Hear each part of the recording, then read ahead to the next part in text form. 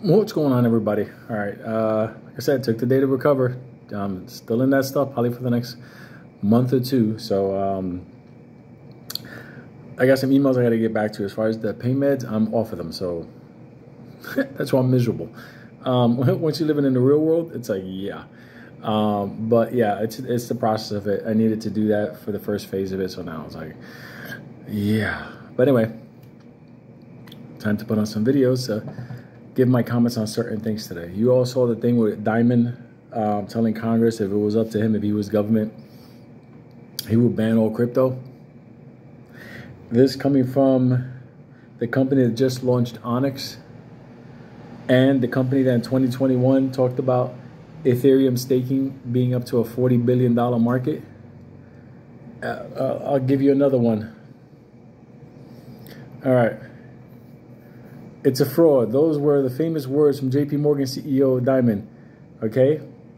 The time, 2017, at the Barclays Global Financial Service Conference. I'm going back in time here. Diamond, of course, was referring to Bitcoin. His comments didn't stop there. He went on to say the cryptocurrency was worse than the tulip bulbs. Or, of course, Diamond was referring to the 1637 Dutch tulip. You know that whole stuff, the whole Ponzi scheme.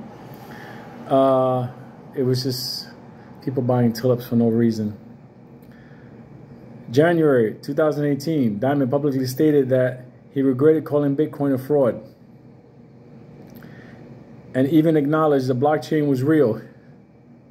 Meanwhile, the readers have remembered that April 2016, at the time, noted that the government's war on cash and reckless monetary and fiscal policies as the reason to buy crypto.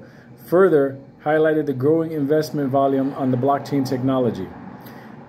By the time Diamond called Bitcoin a fraud, we were up 872%. And by the time he changed his mind, we were up 3,444%. Look, people, I gotta tell you something. They don't care if it's Bitcoin. They don't care if it's Ethereum. They run those coins. The coin that terrifies them, I'm going to say this again, and I got nothing against Morgan and Diamond and stuff like that. What's up, Diamond? Everybody knows that the big banks are terrified of XRP replacing them in the cross-border settlement for international payments, because banks around the world will not have to leave large retainers of cash to cover the fees associated with moving money around the world. So these coins, XRP, XLM, because they're one and the same, they basically allow banks around the world to do business with each other and companies and people and whatever, eliminating the big banks like Morgan in the middle of this. So what you heard today is fairy dust. It's a show for Congress. That's all it was.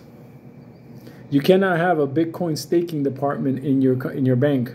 You cannot be saying statements about Ethereum staking.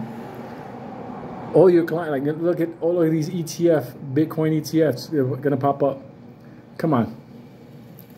XRP, the reason they won't talk about it, because that is the real 100% big bank eliminator. The big banks can use it, but the thing is, once the small banks have it, they don't need to use the big banks. Do you understand? That's a lot of money. So just want to put that out there. Yeah, more vids to come.